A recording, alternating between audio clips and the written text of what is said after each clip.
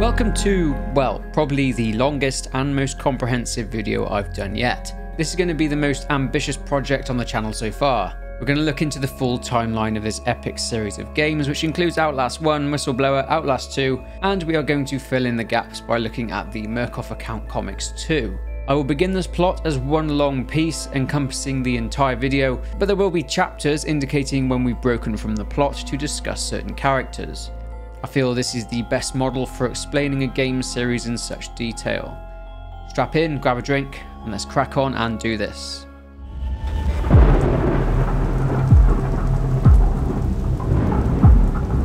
Waylon Park, a married man with 2 kids, who is a freelance software consultant, sits in an empty server room located in an underground facility beneath the Mount Massive Asylum for the criminally insane, and he seems very nervous. He is actually in the process of sending a whistleblowing email to an investigative journalist named Miles Upshur. Waylon is concerned that his employers, the transnational company named the Murkoff Corporation, are involved in illegal and inhumane activities. He has overheard doctors talking about dream therapy going too deep. Waylon tells Miles that this needs to be exposed. Waylon's job was to maintain Murkoff's magnum opus, creation called the morphogenic engine. This engine allowed patients to enter lengthy and very lucid dream states. An entity would come to be birthed out of this machine, an entity called the Walrider. This is what the experiments are centered around, and their research is aptly named Project Walrider. The Walrider is essentially a swarm of tiny nanomachines controlled by a subject who are themselves under the control of the morphogenic engine. A note here states that the Walrider itself is also referred to as Alp, Mara, or Schrat, a demonic creature of German origin. Some researchers believe there was a supernatural element behind the Walrider, and that it was a manifestation of this creature. Anyway, back into the story. Waylon is interrupted as he is needed at the morphogenic engine. He is just about manages to hit send on the email and makes his way to control room. Waylon, after fixing one of the cameras in the pod which holds the subject, is startled by an inmate named Eddie Gluskin. Gluskin is being put into the morphogenic engine so Murkoff can see if he is compatible, and therefore able to control the Walrider through his dream state. If he's not compatible, then he will suffer disfigurement and lesions.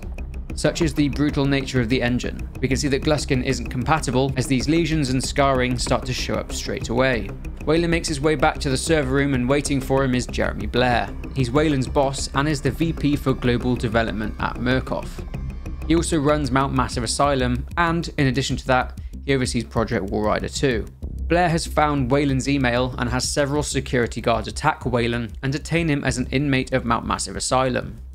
He makes up an elaborate lie stating that Waylon resigned due to mental illness. But why were they so concerned so as to go to the trouble of doing this?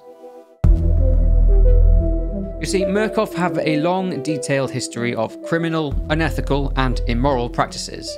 Here's a short history. In 1938, Murkoff were exposed for selling diphosphine gas to German forces. This was for the German forces to use it as a poison gas in artillery shells during World War I. This gas was so potent that it would destroy regular gas mask filters. Murkoff also had a hand in conducting group experiments for the CIA program named MKUltra, a top-secret mind control experiment which focused on using drugs and other procedures for the end goal of mind control and interrogation purposes. These experiments were being carried out at Mount Massive, amongst other places. Murkoff would put unwilling individuals through trials of sorts during the Cold War, but in the late 60s, Mount Massive is shut down due to some scientists being murdered by an inmate. A few years later, under the orders of CIA Director Richard Helms, all MKUltra files are destroyed, basically burying Murkoff's involvement in MKUltra. And then years later in 2009, Mount Massive was reopened under the guise of a charitable organisation named Murkoff Psychiatric Care, and over the next few years Murkoff continued their experiments in secret, and with a steady stream of inmates at their disposal, Murkoff stood to rake in great profits. This leads us back to the present day. Waylon comes round later on, and he is being subjected to morphogenic therapy, a form of psychological torture. The man subjecting him to the torture is called away as it's revealed that an inmate named Billy Hope has managed what is referred to as lateral ascension with the project. Basically, it means that he's compatible with the engine and is able to control the Walrider, which in turn has a significant impact on what comes next. Wayland gets free from his restraints and sees the Walrider attacking inmates. The entire facility shuts down and all hell breaks loose due to the Walrider breaking loose. Picking up a camcorder with the aim of capturing everything on film in order to try and take down Murkoff, Wayland escapes his cell. However, it is not long before he comes face to face with the Walrider himself, who tries to attack him, but Wayland escapes and runs into a number of deformed inmates. These inmates with significant deformities are called variants. They're the ones who have been subjected to the effects of the morphogenic engine, but were basically incompatible. Rejects, if you like. He overhears a guard and an employee talking about a radio in the prison which will allow them to call for help. Wayland decides that he needs to get to that radio.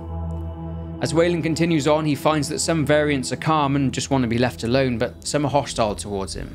Very hostile and extremely disturbed. Which brings us on to Frank Maniera. Frank is a cannibal. A wiry man, he is described as having lost 73 pounds in weight after he was subjected to the morphogenic engine. Nothing is really known about his background, but I'm guessing it has something to do with his cannibalistic quirks. Anyway, Wayland walks through a kitchen and is shocked to witness Frank having his dinner, so to speak, and after sneaking around him and also after a chase, Wayland gets to relative safety, but this is only for a moment as Frank bursts through the door.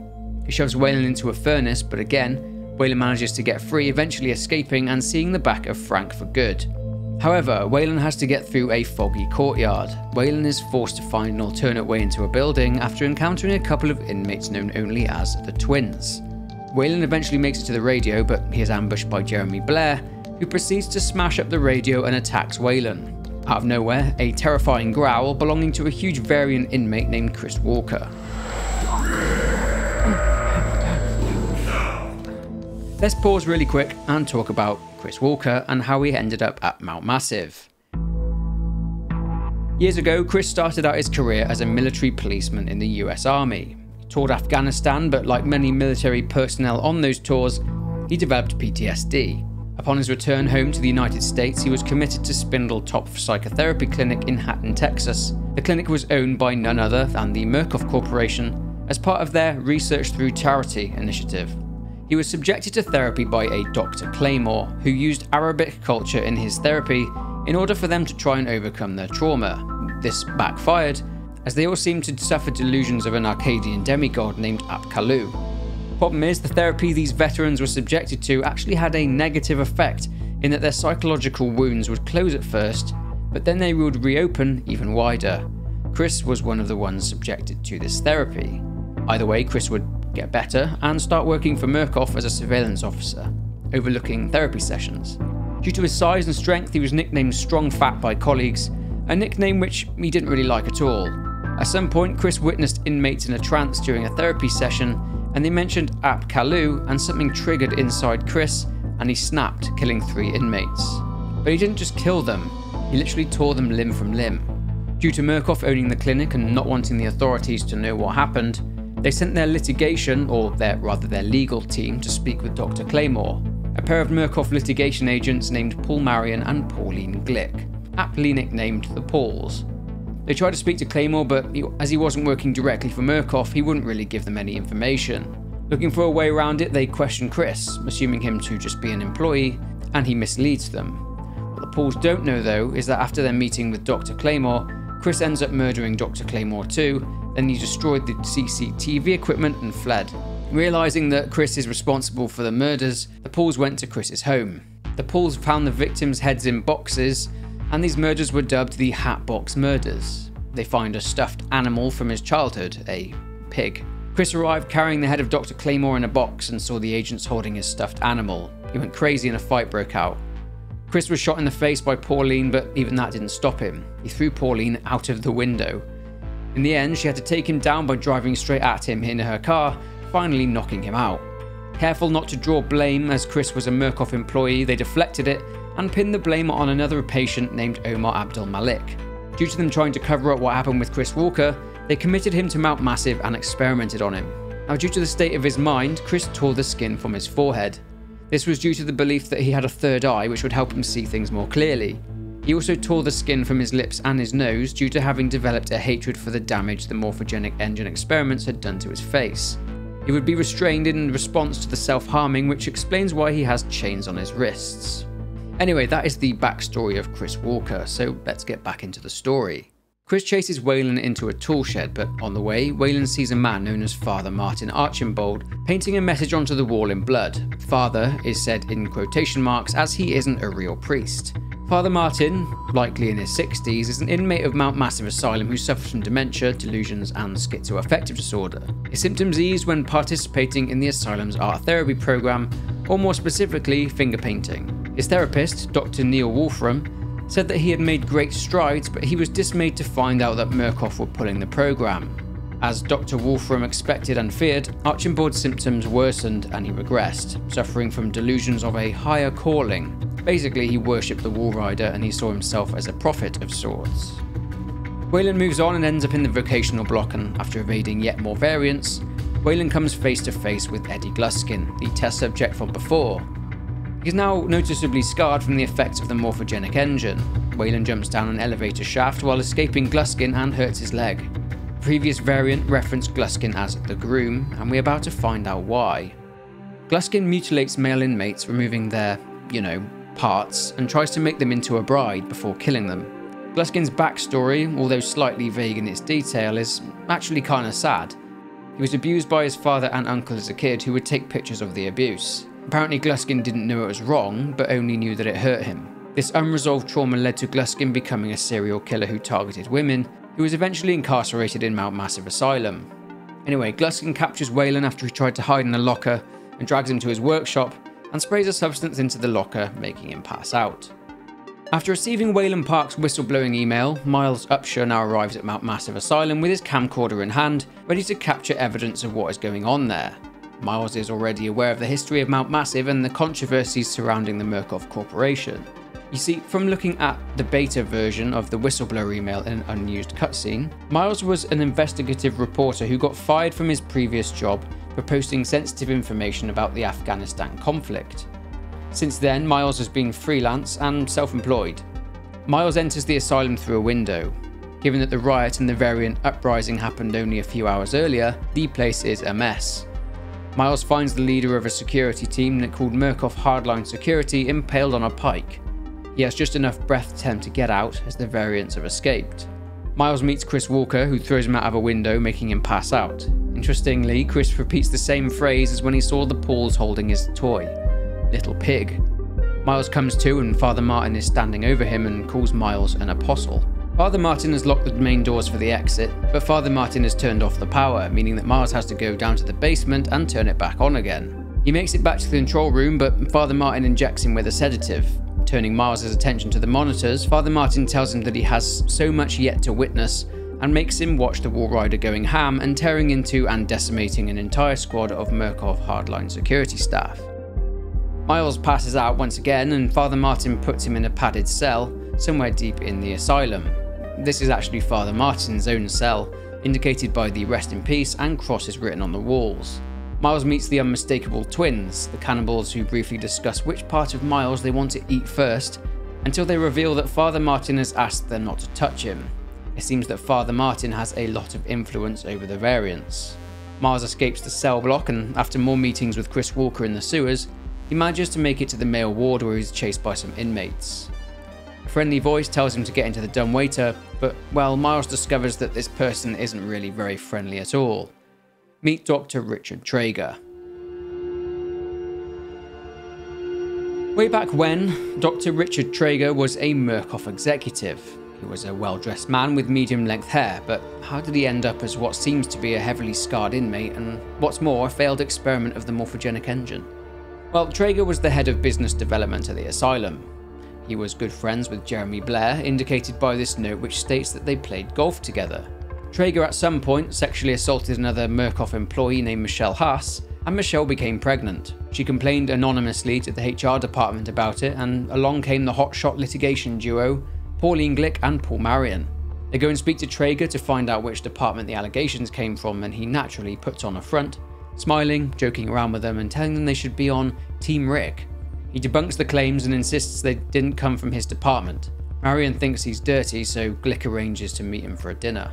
When back at his house, Traeger offers Glick a line of cocaine, which she refuses. Traeger then proceeds to spike her drink with Rohypnol, but she notices and she forces him to drink it, making him pass out. The Pauls eventually confront Michelle Haas about the assault, and she confesses to them that Traeger did it and got her pregnant. Traeger then forced her to either get an abortion or he would fire her. Paul Marion prepared a severance package in true litigation style. In exchange, Michelle would stay silent about it. Michelle took the deal, but Traeger stormed into the room. Grabbing scissors, he stabbed Michelle in the stomach multiple times. Don't worry, Michelle wasn't actually pregnant, but we'll get to that later on in the video. Glick grabbed Traeger by the neck and his hair got trapped in a paper shredder, tearing off part of his scalp, which is why he looks like an aged monk. Traeger was taken as an inmate of the asylum and used as a test subject for the engine. Jeremy Blair, despite being Traeger's friend, seemed to really enjoy this. So Traeger became a surgeon during the incident, sadistically cutting up staff members and operating on people.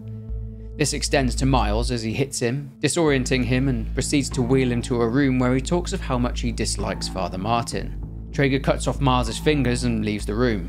Miles regains his composure and his fingers and manages to sneak around Traeger and grab a key for the elevator and make himself some Traeger juice. Miles sees the exit. Freedom. Well, not really. Miles has to cross the pitch black courtyard and comes face to face with the Walrider, which bizarrely chooses not to attack him. It's not long before Miles is chased by Chris Walker again, but he manages to make it to the female ward. And after losing his video camera after a fall, Miles goes to retrieve it and manages to make it to the upper floors. He enters a sort of movie theatre which plays an exit interview for Dr. Rudolf Wernicke, the madman behind the morphogenic engine. He states in this interview that the engine attaches to insanity, that only someone who has witnessed enough horror and torment is capable of activating the engine. The interviewer asks if there's an element of the supernatural behind the Walrider, and Wernicke replies that there is not. Dr. Wernicke dies shortly after this interview. Apparently, his death certificate is here. The truth of the matter, however, is that Dr. Wernicke is very much alive, but hang tight, we'll discuss him shortly. Miles gets to the chapel and sees Father Martin has set himself on fire on a cross, such as his commitment and dedication to the Walrider. Miles takes an elevator down to the depths of the asylum where he discovers a series of tunnels. It's clear that the Walrider has had a pretty good time down here as Miles finds corpses everywhere. He eventually gets chased by the Walrider himself, but runs straight into Chris Walker, whose life is prematurely ended by the Walrider, who slams him straight into a steel grate. A door is opened and inside a sealed off room sits a fragile and very old Dr. Wernicke. Right, so as promised, let's discuss Wernicke. Dr. Rudolf Wernicke was born in Germany in 1918. He collaborated with Alan Turing on a paper, and this brought Wernicke great success and renown in the scientific community. He helped Nazi Germany at some point during the war effort, but he was brought to the US under Operation Paperclip, an operation which would see prominent German or Austrian scientists, or skilled people in general, come to the US in an attempt to take those assets away from potential enemies. He worked in Los Alamos, which, as we know, is where lots of government work took place. Truth of the matter is that Wernicke was likely carrying out research as part of MK Ultra, conducting mind control experiments on subjects during the Cold War. This is where I believe the Outlast trials were conducted, but we'll find out more about that when the next game finally releases. He went on to retire and spend his time in New Mexico, where he pursued photography. He wasn't married and didn't have children, and eventually came out of retirement and chose to pursue charitable work for Murkoff at Mount Massive Asylum. But this was all a guise for Wernicke to install his morphogenic engine in the bowels of the asylum and subject the inmates of Mount Massive to horrific experiments. To keep his involvement secret and confine him to the asylum to continue his work, Wernicke was pronounced dead and the death certificate was fabricated by Murkoff. He was brought in order to study human nanotechnology. Wernicke and his team managed to eventually produce specific molecules in order to create the entity known as the Walrider. Wernicke mentions to Miles that a patient named Billy Hope was what's known as a lucid dreamer, where he is able to control what happens in his dream state. That, coupled with the horrors, trauma and madness he's experienced in his life, made him a perfect fit for the engine. Billy was able to control the Walrider. Billy, in some sick, twisted way, views Wernicke as his father and chooses to keep Wernicke alive. But Wernicke mentions his regret and that they were foolish to think they could master such a powerful creation. He insists that Billy must die and instructs Miles to turn off his life support, as this will destroy the Walrider. Miles eventually sees Billy all hooked up to the machine, basically dead, hanging on by a thread, only being kept alive by the engine. Miles turns off the life support but is viciously attacked by the Walrider, which doesn't fully kill him.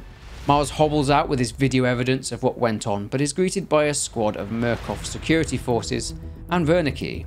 Thinking that the Walrider is now dead and likely seeing the camera in his hand and knowing that Miles is a witness to the atrocities of the asylum, Miles is gunned down. He is killed. But in one twist in the tale, Wernicke realizes that Miles has been possessed by the Walrider, and Miles attacks and mauls the security team, killing them all, presumably killing Wernicke too. You have become the host. What is that thing?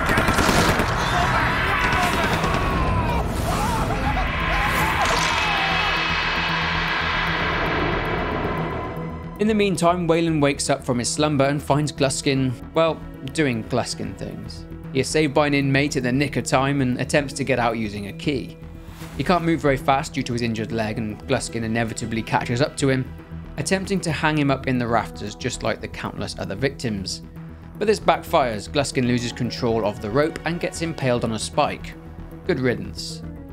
Weyland makes his way to the exit and sees the burning chapel in the background and the very dead Traeger by the elevators. He sees none other than Jeremy Blair waiting by the door, heavily injured, but with just enough strength to stab Weyland in the stomach. Walrider Miles shows up, however, like the hero he is, and literally tears Jeremy to shreds. Also, good riddance. Weyland makes it to Miles' jeep and sees Miles' body engulfed by the nano swarm of the Walrider, which bizarrely seems to help Weyland by pushing the jeep through the gates. Obviously there's still some part of Miles in there that wants the truth to get out.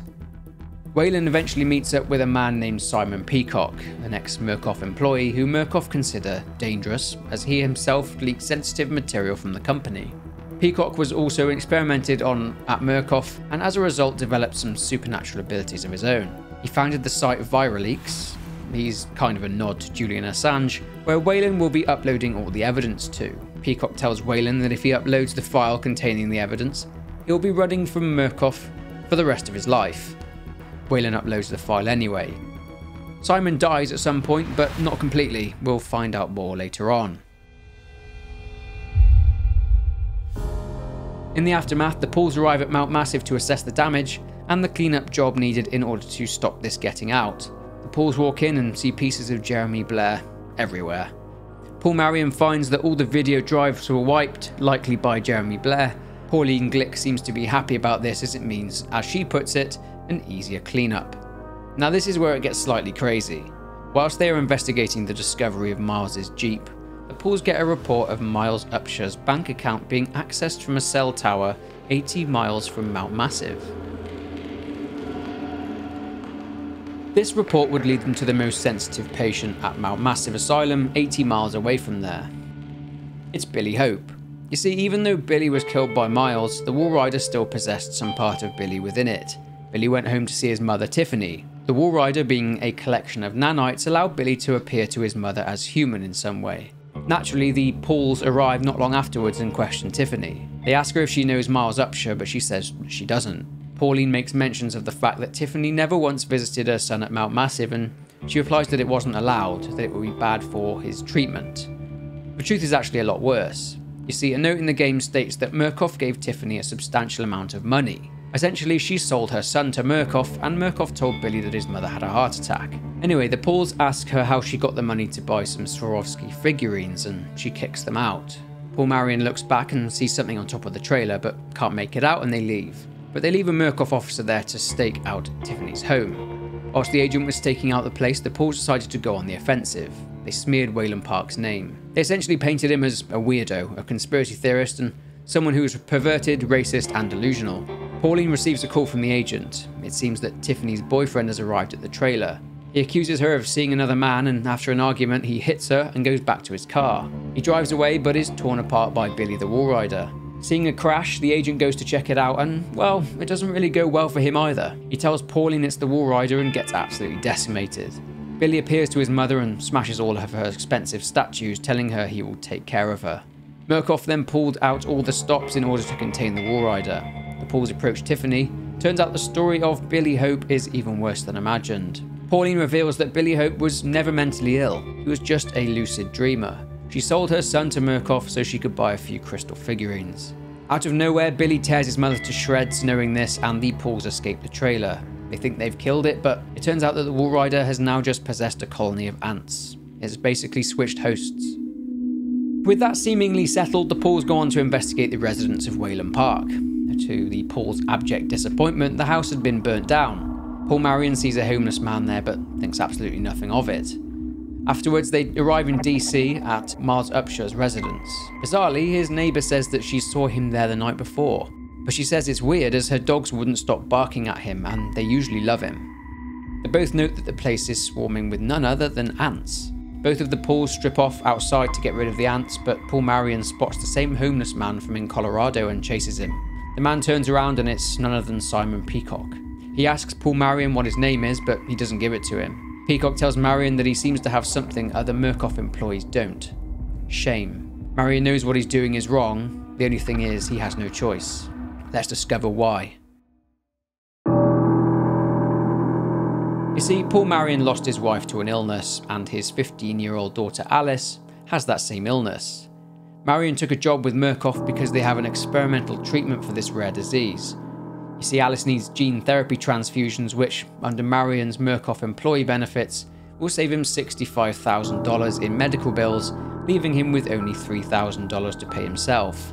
Anyways, Peacock tells Marion that Mount Massive was just a pebble in a pond, an experiment on individuals. He points to some coordinates and tells him that is where the real sickness spreads. He tells Marion that he needs somebody inside Murkoff to help him.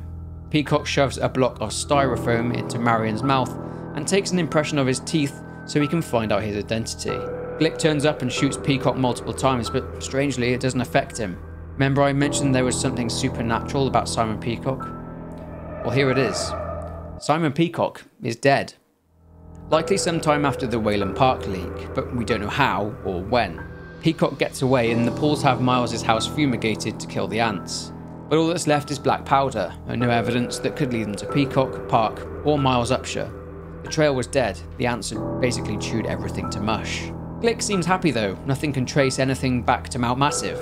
Marion shows Glick the coordinates Peacock gave him, but she says to leave it. The coordinates themselves lead to the Havasupai Reservation, 80 miles northwest of Flagstaff in Arizona. Near to those coordinates, a young pregnant woman and a man seem to be running away from something. The man states that every step they take, the less power he has got. Back at Paul Marion's house, Alice sees a man messing with their mailbox. It's Simon Peacock. Marion confronts him, but he runs off. Peacock left the same coordinates again, but this time stated that Alice, his daughter, is connected somehow. Marion flies to Arizona despite Glick telling him not to. He rents an SUV and drives out to the coordinates, and all of a sudden a bright light appears along with a deafening sound, and Marion is somehow back in hospital the night his wife died. All of a sudden he snaps out of whatever trance he was in as he has been attacked by the man and woman who were escaping before.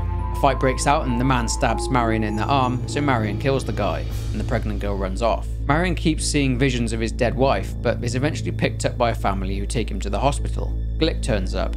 She obviously knows about the coordinates and what's going on there. She tells Marion that the pregnant girl is at the same hospital as them.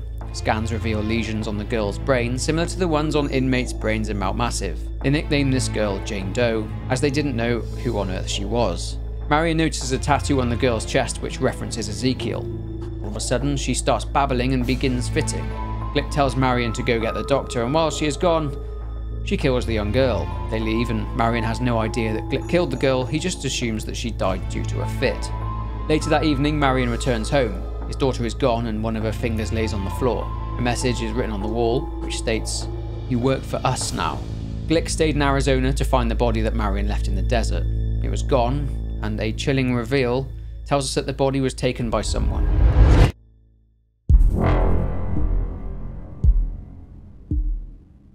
Over the next week or so, a local reporter named Lynn Langerman and her cameraman and husband Blake go to the hospital to investigate the death and apparent suicide of the pregnant Jane Doe. Paul Marion was meant to prevent them both from snooping around, but he failed. There's a reason why, but we'll get to it. Because not long after, Lynn and Blake charter a helicopter to fly them out to the Sonoran Desert in Arizona. Blake and Lynn are childhood sweethearts who went to Catholic school St. Sybil together. Blake is on the helicopter and has fallen asleep. He has a dream in which a young girl is calling out his name, and he wakes up. Lynn, his wife, seems pretty peeved as Blake was calling out another woman's name in his sleep. He reveals that he was dreaming about a girl called Jessica Gray, a close friend of them both, who they haven't thought of or spoken of for years. They are filming their intro when all of a sudden the same bright white light and deafening noise which Paul Marion saw downs the helicopter, sending them crashing down into the mountains miles from anywhere. Blake comes to after being thrown from the helicopter, only to find that Lynn and the pilot are gone. He soon finds the pilot, but he's not really in a talking mood at all. He's been skinned and hung up on a tree. Blake descends into the mountain and sees a clock tower in the distance, indicating that there must be a town there, so he aims to get there to find help. He sees a bunch of armed people near some houses who disappear into the trees and eventually encounters a tall woman who tries to kill him. It appears that both Blake and Lynn are in grave danger. This village appears to be inhabited by some murderous cult. Blake must find Lynn and they need to escape, fast. As he approaches the church, Blake is again stunned by the loud sound and the flash of bright light, and as he approaches the church he hears a man preaching and he mentions Lynn's name. This man is Sullivan Noth, or Papa Noth as he's known to his followers. Let's take a break and look at the cult and how they actually arrived in this place. You see, Noth used to be a shoe salesman in Albuquerque, New Mexico. He was a man who was heavily in debt, was about to lose his house, and one day he turned to a local evangelical radio station which was discussing faith.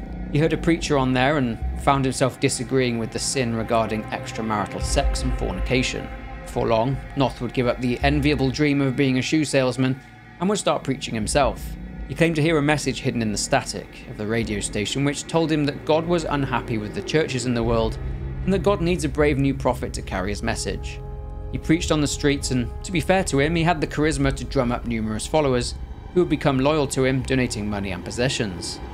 A rich lady called Lydia Dagan allowed the cult to live on her ranch.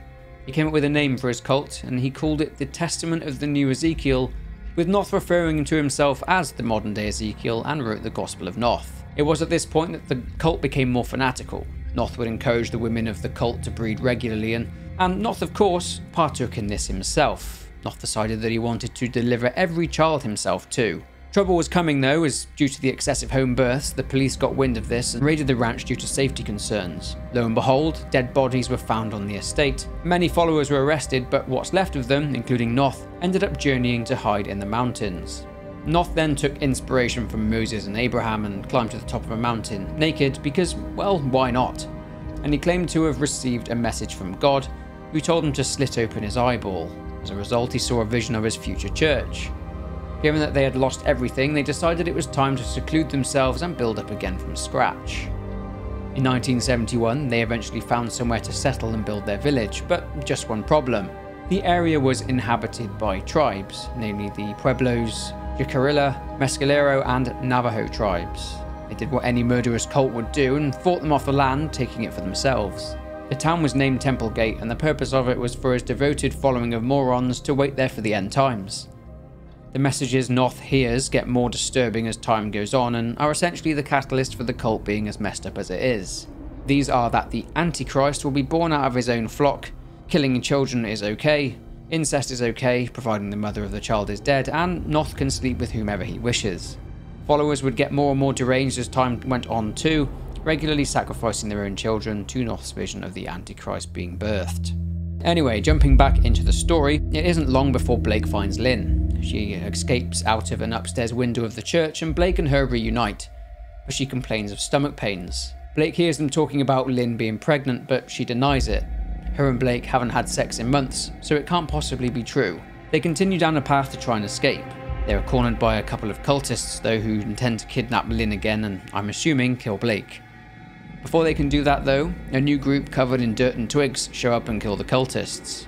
One of them sits on Blake to stop him escaping or helping Lynn, and their apparent leader, a person with blonde hair, comes over to him and licks his face. They hit Blake over the head, dizzying him, and they kidnap Lynn and drag her away. What on earth is going on here? Well, it turns out that by one massive stroke of bad luck, Lynn and Blake, well, mainly Lynn, has now become a pawn in a violent and bloody war between two sides, the cultists and the heretics. Let's discuss the heretics briefly and then we'll jump back in. Led by the unmistakable Val, the heretics are a satanic group at war with Noth's cult. Val was actually a member of the cult but decided to leave after being consumed with lustful dreams of killing. We find a note from Val's journal where Val feels the dreams are a message, but the message is nothing holy. Val arranged to meet with other cultists who had similar dreams to them. These meetings caused the cult of Noth to be split in two, and they went to live in the nearby mines. The members, after living in and around the mines for so long, had basically gone so insane to the point of now being like animals, covering themselves in mud and sticks and moving around like marsupials, and their language appeared to be broken English. Their main goal was the polar opposite to Noth's. They wanted the Antichrist to be birthed. This was all born out of Val's desire for chaos and destruction, and Val felt that the birth would bring out exactly that. The heretics and the cult, given that they have such differing views, are embroiled in an all-out war. With their assumptions that Lynn is pregnant, this gives them their motive for kidnapping Lynn. But yeah, let's jump back in. Blake stumbles down the path and, seeing double, is discovered by a man named Ethan, who takes Blake to his cabin and offers him a place to sleep in order to recharge his energy. Ethan's story is a very sad one. Due to Noth's messed up rule that he got to sleep with anyone he wishes, Ethan's young daughter Anna Lee was one of those poor victims. She fell pregnant, and Ethan sent her to leave Temple Gate with someone else, as he knew full well that as she was pregnant with what Noth believed to be the Antichrist, the Noth would kill her and the baby inside her.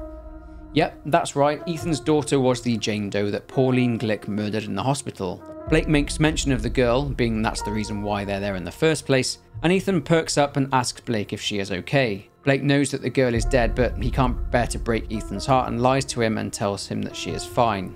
Blake finally gets some rest. He has a dream that he's back in high school with Jessica again. He awakens though, and he finds Ethan's home being smashed to pieces by the tall woman from before. The woman is demanding to know where Blake is, but Ethan, being the nice man that he is, doesn't give Blake up, but Ethan is killed for his troubles. Blake leaves and pushes on in search of Lynn, but also seems to be mentally unraveling. He comes across another church. Inside, he finds another man named Josiah, who has been strapped to a wheel with his eyes gouged out and the word Judas carved into his chest. Josiah begs Blake to kill him, but Noth and a few of his goons turn up, so Blake hides in the confessional booth. They drag Josiah's wife Mary into the church and torture her, as Noth is looking for Lynn too. Josiah mentions that they took Lynn into the mines.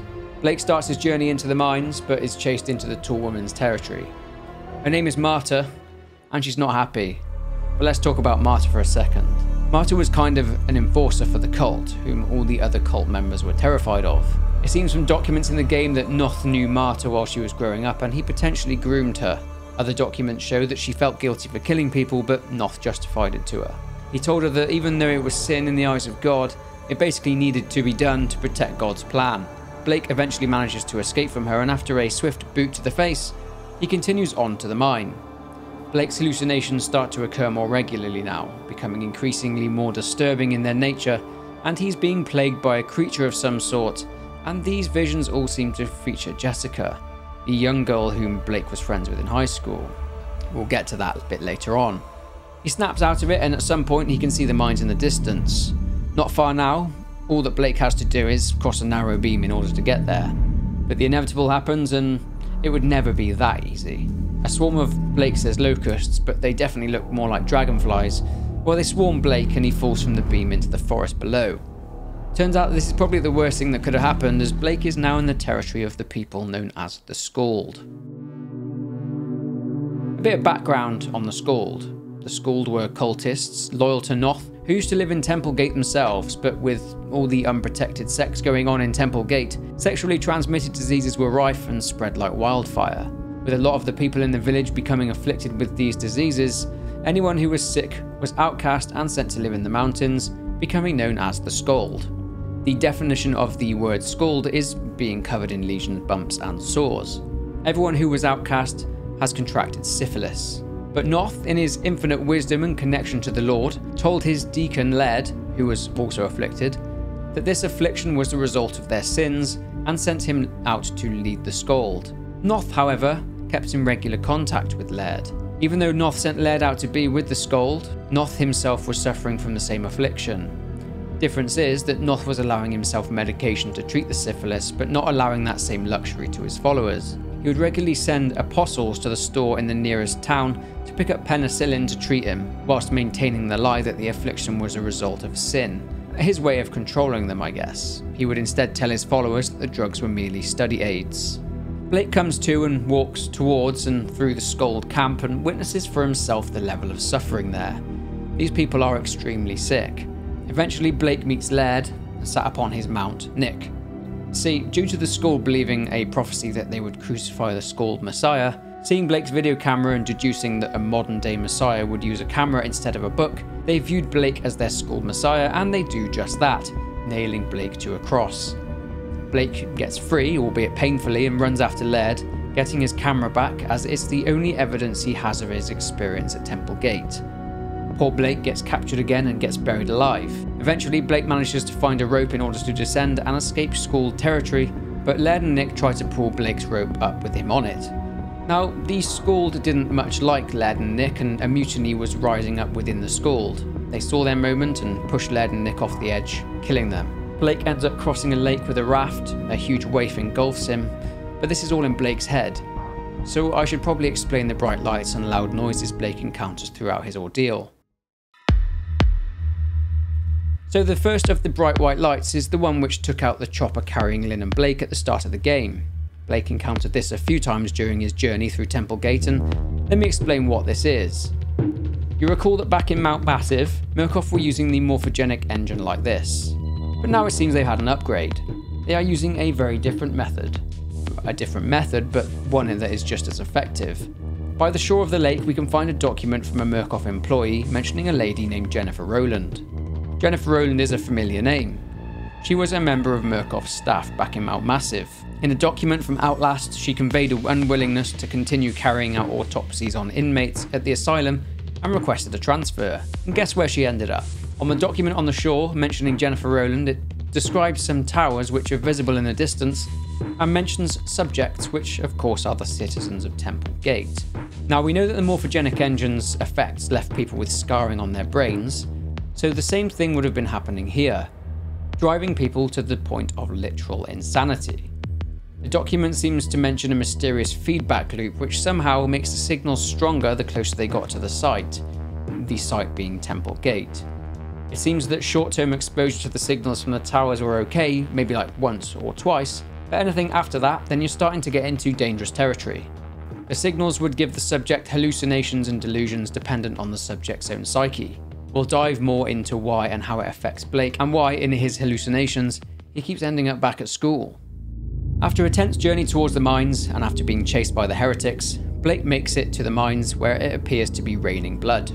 Still being hounded and harassed by the heretics, Blake finally gets to an elevator which takes him deep into the mines. He hears Lynn's voice and follows it. He is at one point on his trip through the mines knocked out by Val, who stalks him as he journeys deeper into the mines. Eventually, Blake gets drugged by the heretics and Val assaults him. Lynn is tied up and is unwillingly taking part in, well, a ritual. Let's just leave it there. Blake passes out. He wakes up and sees that the cultists have now invaded the mine and attacked the heretics, probably off the back of what Josiah told them earlier on, that Lynn is in the mines.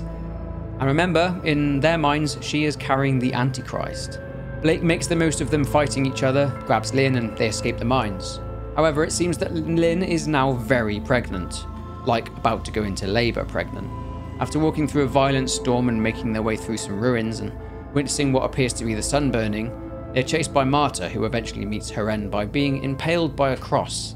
How fitting. They find shelter from the storm inside the church and, yep, Lynn is going into labour. She delivers, well, nothing, as it seems, as Blake is literally holding nothing, but sees a baby. And even Lynn goes, there's nothing there, just before she passes away from blood loss. Lynn didn't see anything because she's been deep in the mines, sheltered from the effects of the towers and the morphogenic engine. Blake, on the other hand, hasn't been so lucky. He's really been messed up by the engine, so therefore is seeing something that simply isn't there. How on earth is Lynn pregnant? Lynn was exposed to the engine at the start of the game until the point when she was captured by the heretics and taken into the mines. But to understand why and how she is pregnant, we need to visit the events of Mount Massive again. Remember I mentioned earlier about Richard Traeger and Michelle Haas? That he assaulted her and she fell pregnant? And that he stabbed her and she wasn't even pregnant in the first place? Well, it turns out that the morphogenic engine was causing female employees to inhibit symptoms of phantom pregnancies. Murkoff ended up transferring all of their female workers and all female inmates to other facilities due to this, and that's why there are no females in Mount Massive at all. The same thing happened to poor Lynn. Whilst all this is happening, Noth has set out his plans for his cultists. He has led them to believe that the end is coming due to the birth of the Antichrist, that they are too late to stop it, so his followers drink cyanide in a mass suicide. Noth enters the church and sees Blake sat there, and of course, because he is affected by the signals from the towers, he sees the baby too, and tells Blake to crush the baby under his foot. Noth then kills himself. Blake wanders outside, and after walking past all of the dead cultists, he drops to his knees and sees everything before him burning up.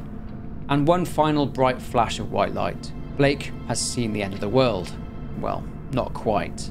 Whilst Blake was in the church talking with Noth, the Walrider, remember how it possessed a colony of ants, had arrived and crawled up onto the Murkoff towers which were emitting the signal, attacking it and destroying them. In one last hurrah, the tower let out a powerful blast, and this is the one seen by Blake at the end. So I guess this is a good time to talk about Blake's hallucinations and the delusions that resulted in his exposure to the signals from the tower. As mentioned, Blake seemed to end up back at school for some reason, and this is all because of his psyche. He's tormented, haunted and plagued by an incident from his childhood at school. Something terrible happened at school. Now at the start of the game you'll recall that Blake woke up saying another girl's name, Jessica Gray. Now Jessica Gray, as we know, was a friend of Blake and Lynn, and they all attended school together. Jessica liked Blake, but Blake didn't really feel the same way about Jessica and instead liked Lynn. One evening after school, Blake and Jessica were walking out of school and they were approached by a priest named Father Loutermilch. Now this was a Catholic school, so there were many priests. They were dragged into a nearby classroom and Loutermilch kept Jessica behind as he was sexually abusing her, and Loutermilch forced Blake to leave. Poor Jessica was terrified, and as Blake was walking away, he heard Jessica scream, run off, and saw Loutermilch chasing her. Blake chased after Loutermilch and found Jessica on the stairs with a broken neck. Loutermilch had killed her, and in the aftermath had forced Blake into keeping his mouth shut, which tormented him for years. Now throughout these hallucinations, as mentioned before, Blake seemed to be stalked by a creature with many limbs and a long tongue.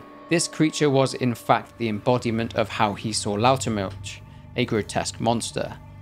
We know it's Loutermilch as the creature has the same port wine stain on his face. What's interesting though is that when Blake suffers these hallucinations and records things on his camera whilst suffering these hallucinations, the video is just static, but the audio, when played backwards, features Loutermilch speaking. You killed her. And I never told a soul. I kept your secret. Our secret. Thank you. Thank you. You never told a soul. You let the small sorrow of her suicide wash over the unacceptable tragedy of her murder. Very creepy indeed. Anyway, after Blake saw the world end, but not really, 7 hours later, Pauline Glick and Murkoff employees turn up, but interestingly, there's no Paul Marion. Remember, the last we saw of him, it seemed his daughter had been abducted. I guess you could say that their experiment is now over, given that all the cultists are dead. Pauline Glick is concerned by the fact that someone outside Murkoff has connected the events of Mount Massive Asylum and Temple Gate, and have been feeding information to Paul Marion. Now, we obviously know this to be Simon Peacock. Glick says that it was Paul Marion's job to make sure that Lynn and Blake didn't end up finding Temple Gate, but obviously due to the fact that his daughter is missing and I guess that now Paul Marion is missing, that didn't happen. I wonder who was feeding the information to Lynn and Blake. Maybe Simon Peacock, or Wayland perhaps. They come across Blake, who is completely catatonic. Glick tells the Murkoff team to send him to the nearest facility with forensic psychiatrists and orders them to dig around in his head.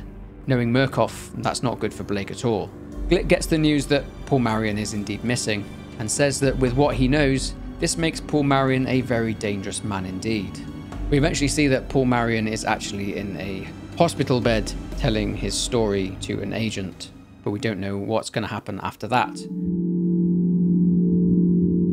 Now I'm not sure where they'll take Outlast 3. Of course, they've got the Outlast trials coming out, likely in 2062 or something like that. But given that that's a prequel which uncovers the origins and the very shady backstory of Murkoff, we aren't going to find out what happened to Blake for a very long time. The final part of the Outlast story so far is that in the comic, we see Paul Marion tied up and being asked questions by Simon Peacock. He is asking Paul about the Walrider, and he tells him that they need to find it. All Peacock says is that he himself, after being experimented on, was the first draft, the rough draft of the Walrider. Billy Hope and Miles Upshur, well, that is the masterpiece.